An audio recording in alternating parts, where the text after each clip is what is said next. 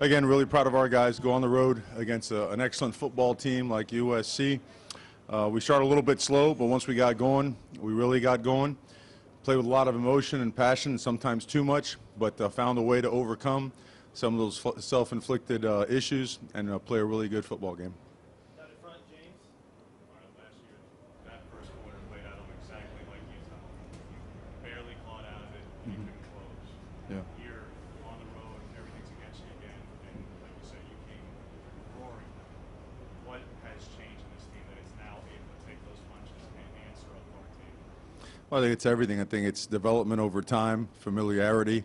You know, we now have our coaching staff together for 2 consecutive years.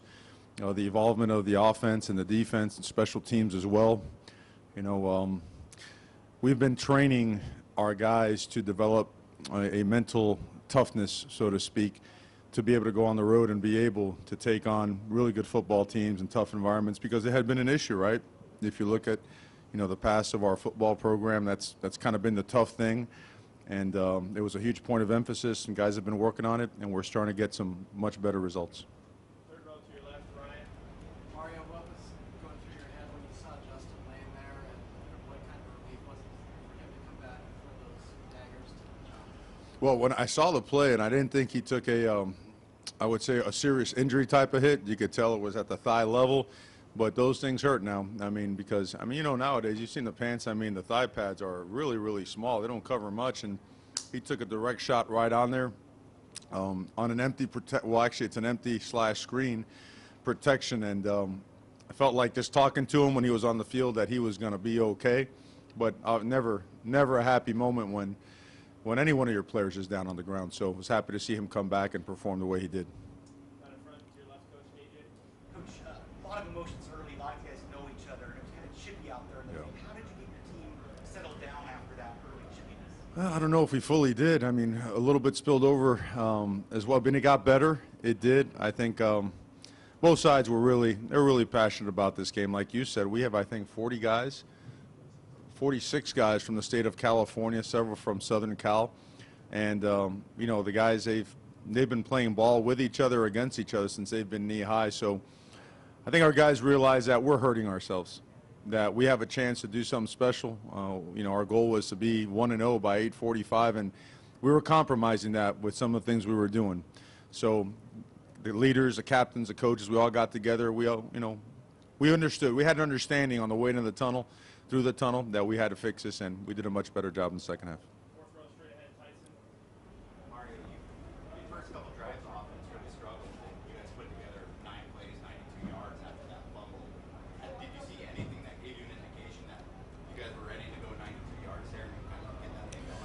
Well, yeah, you know, the first play we tried a wide zone run, and the scheme that we had designed for it was designed that they really shoot and plug their linebackers in a hurry for it to come backside, but they got there in a hurry and dropped us for a 2-yard loss.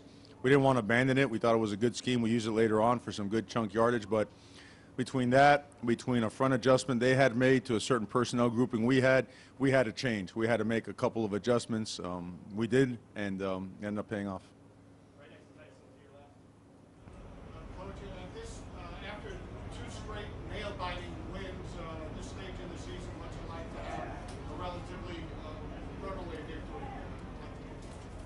Well, I don't, you know, with an offense like that, and not until that clock is really low on time do you ever feel like you have control of the game. But I do feel that in the fourth quarter we started taking control of it.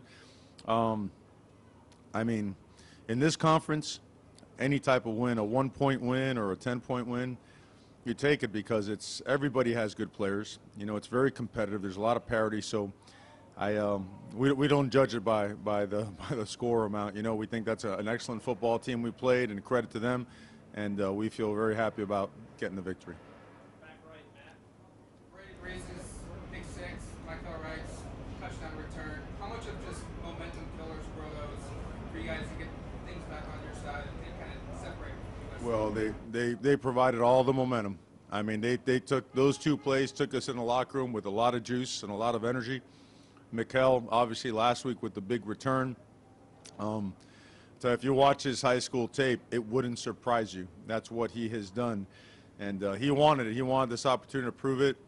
after Brady's touchdown was a spectacular play by him, big-time momentum swing, and then for them to score and us come back and take it right back on the kickoff, those two things, as you mentioned, were monstrous in terms of momentum. Coach, can you talk a little bit about Justin, just what you've seen over the course of the season from the time that camp came into play to where you guys are right now? You talked about his toughness earlier, taking that huge shot and then coming back in and throwing 2 strikes. He's just, we always talk about him being a great competitor. He's just unfazed. He really is. We got a pick early on, miscommunication between quarterback and the wide receiver, right back at it. Defense holds him to 3 points, boom, puts together a long touchdown drive, and then a couple more, takes a shot to the leg, just keeps coming. He's in that mode where he won't be denied.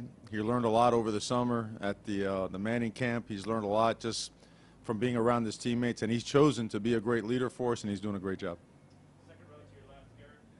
Spent a lot of time this week talking about this receiving group for USC was. Looking at stats, nobody over 75 yards. I think the yards per catch no more than 10. What do you see from the defensive back to kind of refine that group? Well, they played with a chip on their shoulder. They truly did. Schematically, there were some really good adjustments that helped them out. But at the end of the day, they studied.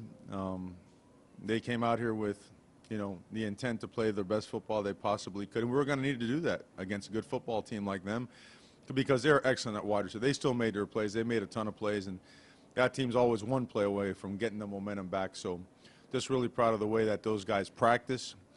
Really proud of the way we traveled. I thought that was one of the best things that really stood out. Just the level of focus was special. Third row, right in the middle, Coach Bree. How surprised or maybe not surprised were you to see Juwan Johnson's electric performance tonight? I don't think anybody in our team, when they make a play, surprises us anymore because they're making him in practice.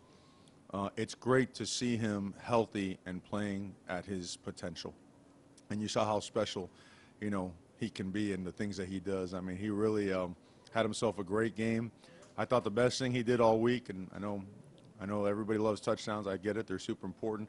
I thought one of the best things he did this week was just text me in the middle of the night one night and said, can I be on the kickoff team to help us with kickoff coverage as a starting wide receiver? And when you have that kind of an attitude and you have his ability and his want to and desire, then good things happen, and they certainly did for him tonight. Time for a couple more. We're going to go to Ryan here on the left. Mario, what's your interest level in the college football playoff selection show on Tuesday? Well, it's a bye week, so our attention is on ourselves and getting better, certainly improving, getting healthy as well. Got to do a lot of things. It's everybody's goal at the beginning of the year. So, we'll see what things are and then kind of go from there. You know me well enough to know that I never comment about anything but the next game coming up, because we could talk about all we want. If we don't play well, it doesn't matter. So we want to stay along that process, but I don't know. Let's catch up later this week and we'll see. I'm sorry, one more time. Are you pretty pleased with how you've responded to that opener to put yourself in position for that? Well, there's no doubt with the way that we've played, the way our team is progressing, the betterment of our team. Without question, I feel we need to be in that conversation. I'm not going to shy away from that. That's just a matter of fact. And we got to keep getting better, and we got to keep playing better. And there's a lot of football to be played against a lot of really good football teams, so we'll focus on that. But I guess my comment will be, I think we should have strong consideration in that conversation. Mario, your secondary played exceptional. 3 more picks tonight. I think 17 now on the season, leading the country. How much have they grown from the beginning of the year to now? They are a very, very good secondary. I think they've been growing for 2 years. I think if you look at last year, game 4 or 5, things really started turning for those guys. They're physical. They're very well coached. I think both those guys, Keith Hayward, Dante Williams, do a great job with their players. They have great relationships with them, so they can grind. They get after them really, really good. They have a high level of pride. The way that they have practiced to prepare themselves for this opportunity, knowing that it was an opportunity but also a tremendous challenge. I'm super proud of them because that's really hard to do. but part of me is not completely surprised because of just knowing them and the way they work.